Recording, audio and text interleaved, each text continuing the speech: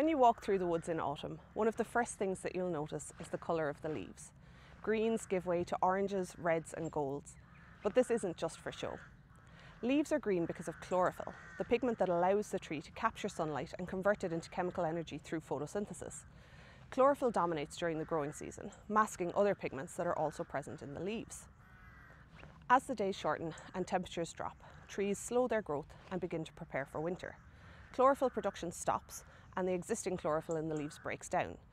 This reveals the carotenoids, pigments responsible for yellows and oranges, which were present in the leaf all along but hidden, and the anthocyanins, pigments responsible for the red and purple hues which are only produced in the autumn time.